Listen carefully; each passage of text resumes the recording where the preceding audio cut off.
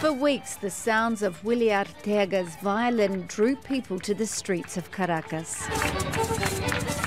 Day after day, anti-government protesters gathered on the Francisco Fajardo highway in the Venezuelan capital, calling for President Nicolas Maduro to step down.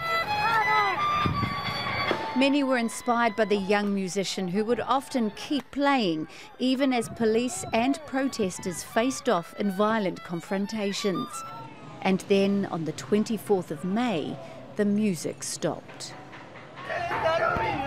Arteaga says a National Guard officer on a motorcycle had tried to snatch the violin from him, grabbing it by the strings.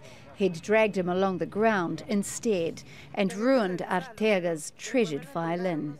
Video of his distress went viral, drawing attention not only to his loss, but to the weeks of discontent in Venezuela.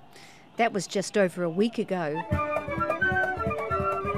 Now Arteaga's back playing music after he was given a new violin.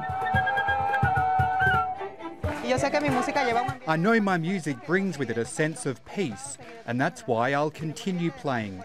I've been playing and I'll continue playing. I'll continue bringing music to the streets of Venezuela.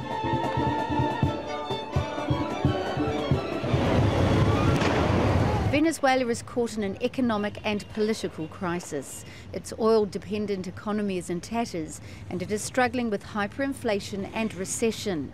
More than 2 months of anti-government demonstrations have left more than 60 people dead and thousands more injured. Arteaga's music has people back on the streets, and judging by the crowd, his music and his message seems to have struck a chord. Mereana Hond, Al Jazeera.